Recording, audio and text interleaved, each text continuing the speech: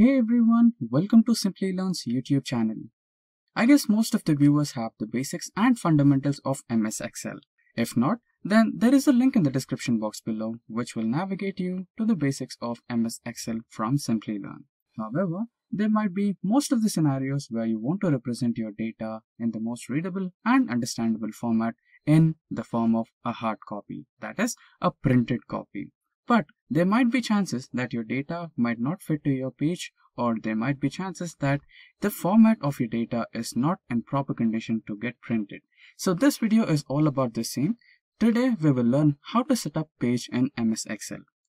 So before we begin, I would like to tell you guys that we have daily updates on multiple technologies. If you are a tech geek in a continuous hunt for latest technological trends, then consider getting subscribed to our YouTube channel and don't forget to hit that bell icon to never miss an update from Simplilearn. Now without further ado, let's get started with the one-point agenda for today's session, that is page setup in MS Excel. So to understand the page setup in MS Excel, we will go through a demo inventory in Excel where we'll be considering some restaurant data. Now without any delay, let's get started with the practical demo. Now we are on the Excel sheet and this is the data I was talking about. The restaurant data where we have the first column, that is rank, and next we have the restaurant name. Followed by that we have the sales happening through that restaurant, and then we have the segment category. That is what kind of service does that particular restaurant offers. Now this is the list what we made, and what if we wanted to represent this data in the form of a printed paper, right? So I guess you can see all the columns and rows here. So you can see that we have almost like 250 rows. So there is no chance, or there is no way to print all those 250 rows in one page. Of course it is practically possible, but when you try to read the content, it will be so tough to read because all the rows will be clubbed together so closely so that you cannot read it.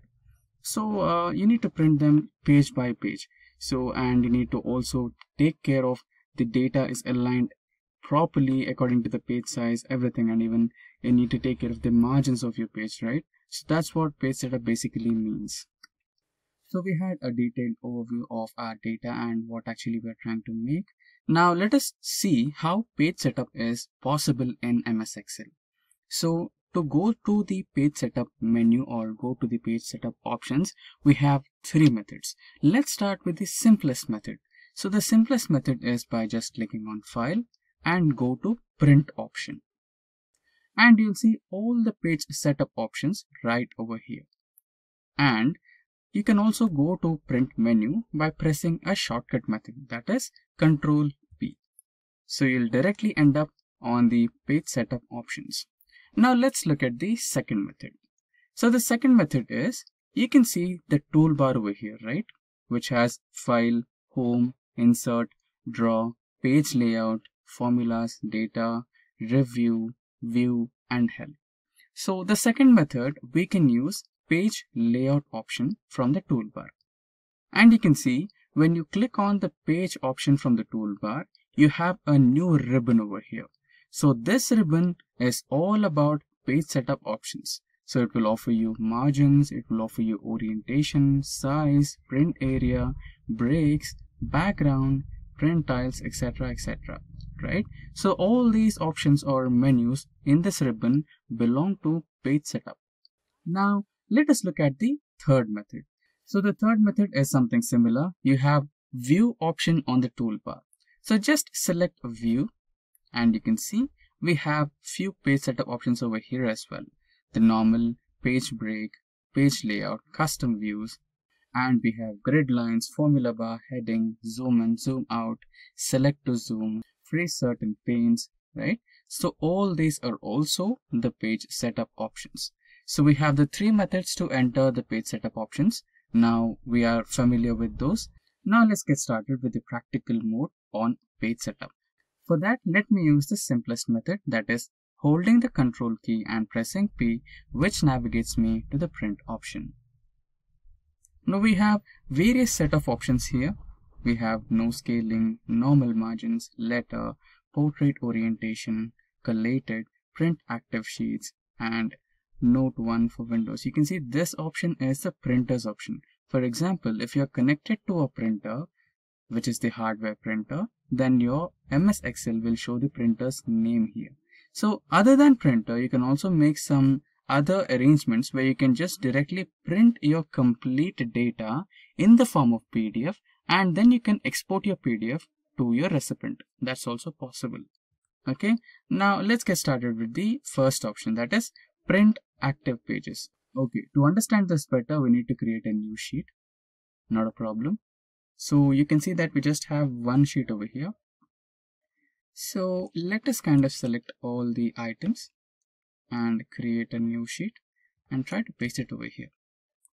Or let's try to paste it over here. Okay, now let's try to extend these.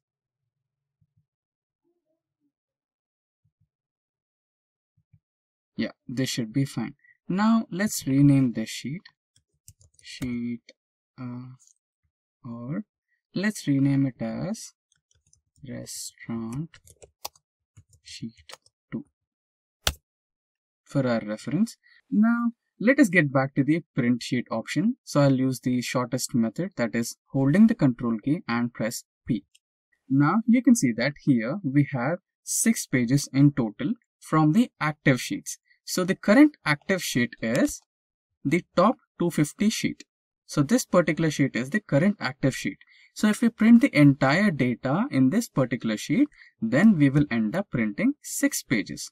Now let us select the other option where you have to print the entire workbook. Right.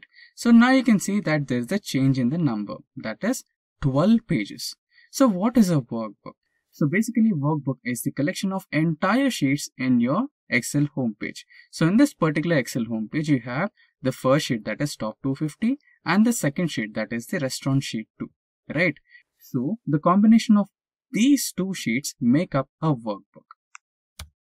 So when you select the entire workbook option, you'll have 12 pages. So that's how we use this setting where you select the active sheets, the entire workbook, and there is another option where you can only print a selected item. So if you want to do this, then let's get back here. Now, what if your customer or what if your client wanted the top 10 restaurants only? So you can select the top 10 restaurants by doing this. Now you have the top 10 restaurants. Let's go to print. So you can see Excel has automatically selected the selection only, print the selected content only. So you can see we have only the top 10 restaurants or top 11 restaurants that we have selected in our sheet, and it is ready to get printed. So this is how we use the first option. Now let's get back. Let's not select that and let's make the pages normal. Now get back to the print option again. Now you can see the next option, that is collated. Right. So in collated you have different options, that is 1, 2, 3, 1, 2, 3 and 1, 2, 3. And the next one, which is uncollated, 1, 1, 1, 2, 2, 2, 3, 3, 3. So why are these numbers present here, and what does collated mean anyway? So this is your question, right? Now the answer for this question will be a little similar to your examination hall. Okay. Let us imagine that you are in examination hall and you are the invigilator and you have 10 students in your room. So you wanted to provide question papers to all the 10 students. Okay. So you have your question paper distributed into 3 sheets. That is, you have marked questions and your questions are fit into 3 papers. Right. In this scenario, we have 250 rows and all the data is split into 6 sheets. That is sheet 1 or page 1, page 2, page 3, page 4. Right. Now, if we wanted to print 10 copies, then the arrangement of papers will be page 1, page 2, page 3, page 4, page 5, page 6 in continuous order. Right. That is collated. If you wanted 10 copies of different ways, where you wanted to print the first sheet first, then you wanted to print the second sheet second, and the third sheet third, that is, you'll have 10 copies of first page, 10 copies of second page, 10 copies of third page, and so on. That particular approach is called uncollated approach, and if you're printing the pages in continuous order for 10 times, then that particular approach is called as collated approach. So this is what we had to learn about collated and uncollated. Now let's get back to the third option. Now let's press again print. Now we have our data over here. There's something wrong. Select all the elements, Control P. Yeah, now we have our data back. Now we have the third option, that is the portrait orientation. Okay, so when we click that, we have two options, that is portrait and landscape. So you might be having a good idea, like when you try to click a picture in your phone, we have two modes as well, that is portrait mode and the landscape mode. So when you click on the portrait mode, this is how your data will be looking. Now to understand the difference, let's click the landscape mode. So when you click the landscape mode, this is how your data representation will change. You'll have a wider page to print. So this is why we use the page orientation. For now, let's keep the page orientation as portrait orientation. And we have now the fourth option. So what is the fourth option? We have various sets of options in here, that is letter and A4 size. There are also some more page options over here where you can select the page types you want to print.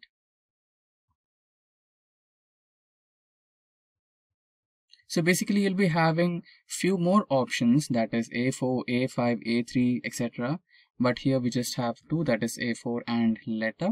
So basically you'll get those options, and followed by that next we have margins. So here you can see we don't have any margins for our data. Okay, so now we can add some margins by setting up this one as an option, like last custom setting, or you can also choose normal, wide, narrow, right? So your page will be changed according to your margin size.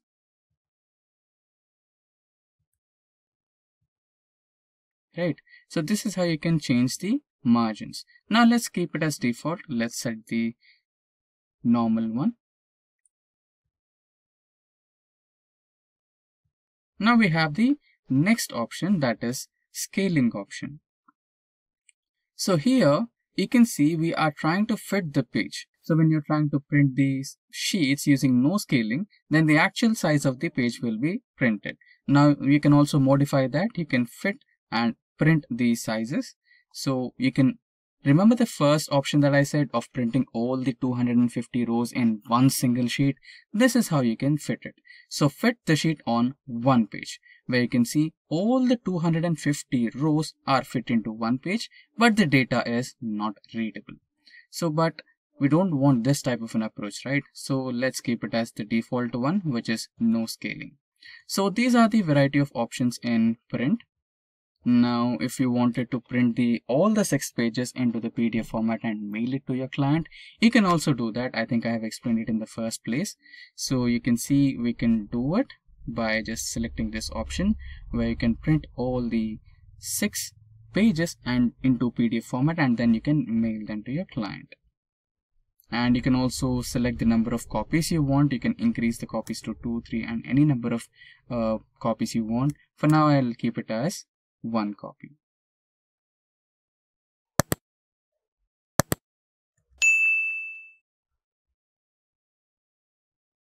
Now let's print this.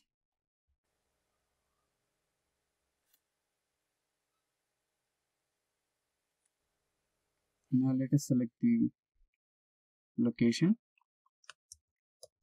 rename it, and publish.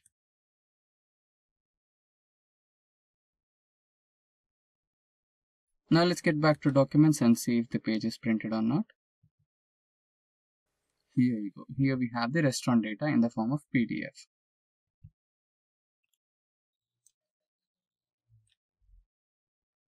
So we have our entire 6 pages of data in the PDF format.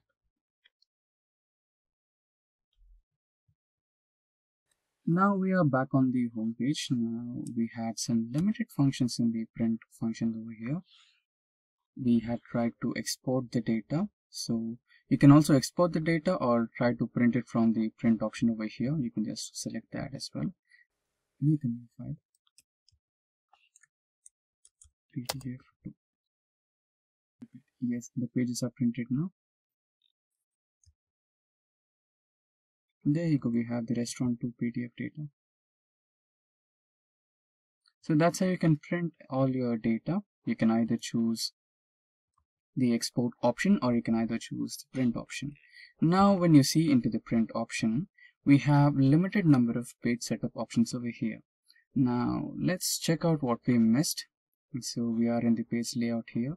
So we had gone through the margins, we had set all the margins, and then we have also gone through the portrait and landscape. Now you can see the size. When we were in the print menu option, we had only A4 and letter. But here you can see there are a wide variety of options. That is, other than letter, we have tabloid, legal, statement, executive, A3, right? We have A5 and many more other options. And if you want some more paper options, you can go to more and you can always select a few more options. That's how you do it. And yeah, we didn't have the break option. So remember when we had been through the print option, we did not have the break option there. Let's select this to normal A4. So you cannot see the break option over here, right? So here we have the break option. So what does break option does? Right? You can actually break the page. Remember we spoke about the top 10 things or the top 10 rows. You can always do that. So you can just keep the top 10 restaurants in your first page and then break the remaining. And to set page breaks, you can select the cell. Now I need the top 10, so I'll select this particular cell, which is in the 11th position. And now I'll try to implement the page break. Insert a page break. And now you can see on my sheet, there is a thin line which is separating the two pages. That's how you can see the indication of a page break implemented onto your page. Now how do you see it? You can see it by selecting Ctrl P, where you can see the first top 10 restaurants being printed on your sheet. So there you go, we have the first top 10 restaurants printed on our sheets. So that's how you use the page break. Now let's try to eliminate all the page breaks. So you can select breaks and reset all page breaks. So the page break has been eliminated. Now you can always choose a background for your data as well. You just, if you want, you can add a picture to your background. I think that's not available for now. Okay, you can work offline as well. Let us select this one. So you can see that we have added a background to our data. We can select all the text files and then we can change the color so that the text becomes a little visible. Yeah, that's how you do it. Now if you don't want the image to be added on your file, you can also remove that, delete page background, and there you go, all the images are gone. Now the next important part, that is the print titles. Now why do we need print titles? For that, let's try to print this.